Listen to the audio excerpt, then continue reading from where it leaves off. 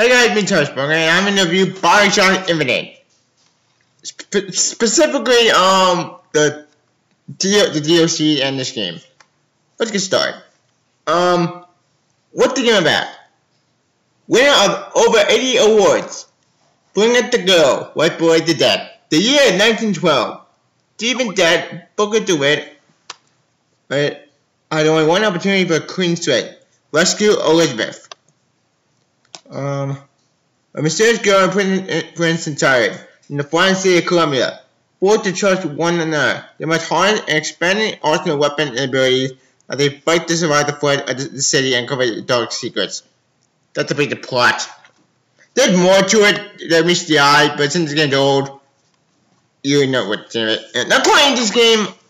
Here's the thing. I played this game way back in 2015 when this game came out, and I'd say this game still holds up to this day. Here's the thing though. Troy Baker and Booker DeWitt at the end, I don't know who played Elizabeth. They are the two best characters in the entire game. But anyway, Bioshock 1 and Bioshock 2, which had started protagonists and didn't have no personality, Booker DeWitt and Elizabeth have personality, and I love them. They're both good characters. And this game actually is very, very, very dark and awesome. Basically, if you've seen the multiverse theory or read comics or played I don't know again that multiverse theory or seen the TV show Fringe, you know what I mean. This game also had a lot of, I can see this, certain undertones, like racism and all that bullshit that happened in the 1912. Then, oh boy, when you get to Columbia, it's really fucked up. Graphically, this game is not age well. I don't care about graphics. I care about more character and story, and this game still holds up. Now, this mean the graphics are still amazing. On the PC, yes. On the console, on the 360, not so much. But you know, it's still a good game. Acting is good by Troy Baker, and I don't know about Elizabeth. I forgot to look it up. But she's great. The characters are great. The story is great. Everything about this game is good. Oh, what type of game was that? Okay, gameplay wise, if you played Bioshock 1 or played Bioshock 2, you know how to play Bioshock game. Like gameplay has not changed. The only thing that it's those Skyhook secret. And the Skyhook stuff is actually really cool. I do love the Skyhook mechanic. It does really work.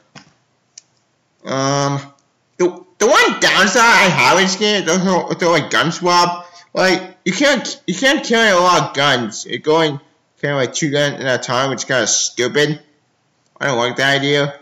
I'm more a fan of having like more guns in Bioshock 1, but I can understand where they're going with it. They want you to be limited, which makes sense.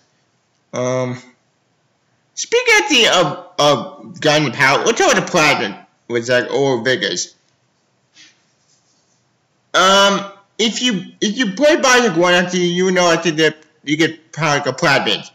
While the Vegas they're cool, they're not really the same like the Platinums are. Speaking of AI companion, let's talk about Elizabeth. Elizabeth AI, it's so great that like she's not gender in distress. Nope, she gives you weapons, she gives you like Eve, like and she helps you and don't the like basically open tears, which is actually pretty cool.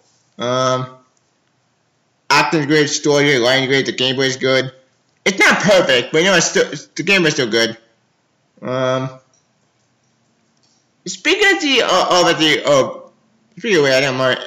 Let's talk about the villains for a sec. Comstock and Songbird and Daddy. Okay, Songbird, unlike the Big Daddy, who protect the little sisters, which spoiler alert about that, you get. Laughter is someone involved in this. Welcome to my spoiler. Like Songbird is a very interesting character.